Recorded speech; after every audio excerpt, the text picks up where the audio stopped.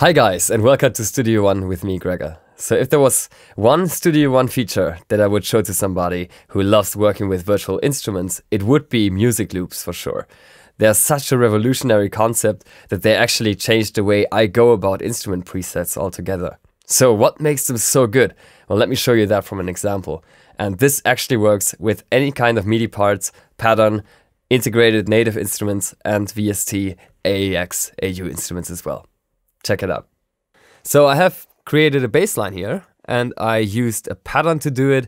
I also tinkered quite a bit with an automation to give it a bit more life. And I'm actually triggering the Brainworks BX Oberhausen this time around. And this is how it sounds right now.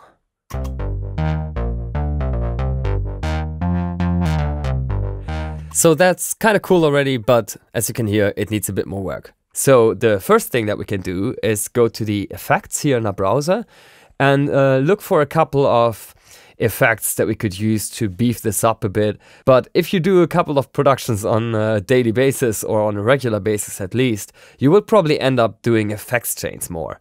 And effects chains is essentially an entire row, an entire chain of insert effects that you tried and tested in your productions on other bass lines, lead sounds, instruments, and then you could just save them for easy use in other productions also.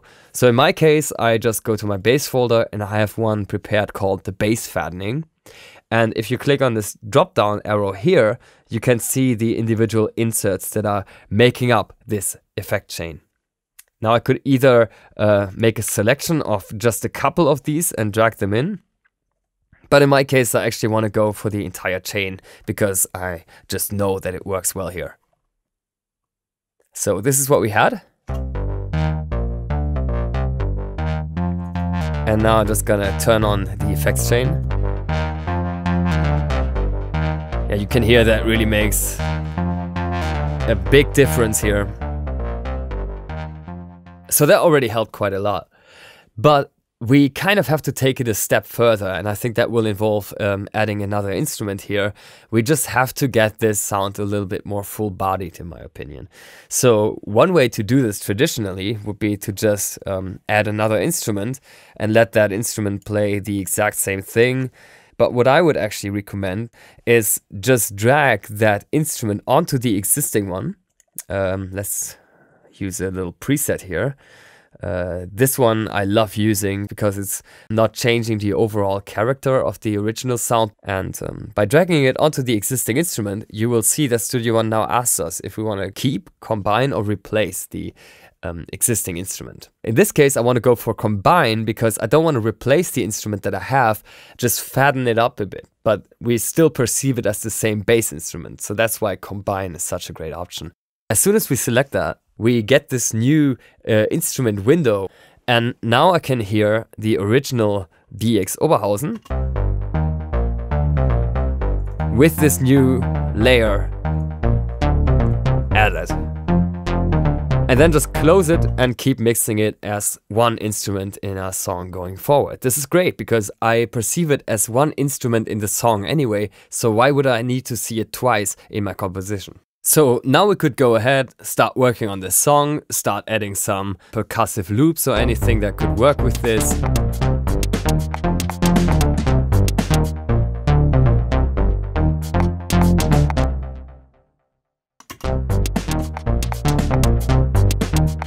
But let's say I just don't have the time right now. Well, then I would have to close the song and eventually have to revisit it to make use of this bass line that I spent quite a bit of time on.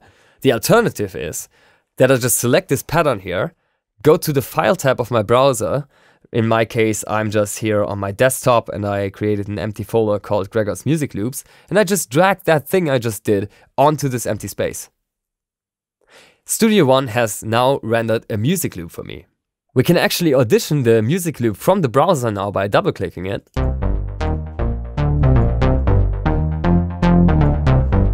So we get all the benefits that you usually get only with audio loop libraries, where you can pre-audition something before dragging it in. But we still get the full control over the sound because when I right-click and show package contents, you will actually see that the music loop consists of all the things that we've added. It has the entire effects chain. it has the multi-instrument, it has the part that we actually played. Everything really nicely separated for us to use selectively or as an entirety. And if you build an entire loop library like that, you have the full flexibility of instruments which can be changed in each and every aspect, but you also get the comfort of being able to pre-audition stuff before you import into your song. So let me show you how useful that is. Let's switch to another song real quick. In a different BPM, mind you. And if I think at a later point in time, okay, I really need a bass line to go with this, let's check my Musicloops folder. I can just play it right with the other stuff to see if it would work in theory.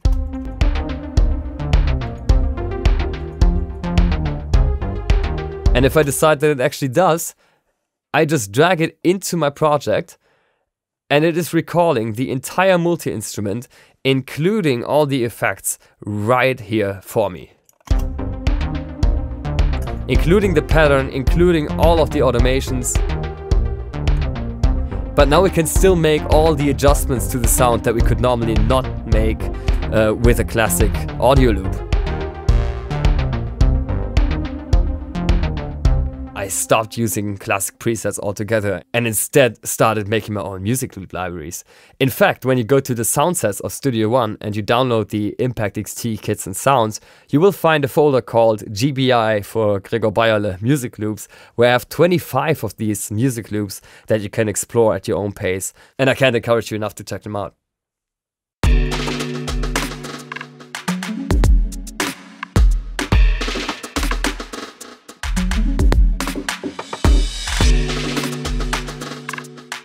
This one, for example, seems to contain an entire song, right? Well, you will see that it's actually just an Impact XT multi-out setup that I can open up right from here.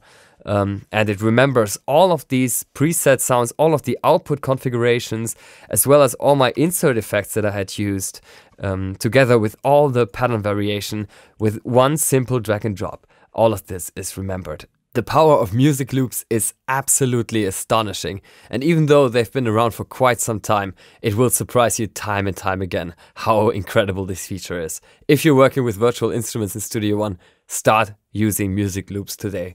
You will thank me later.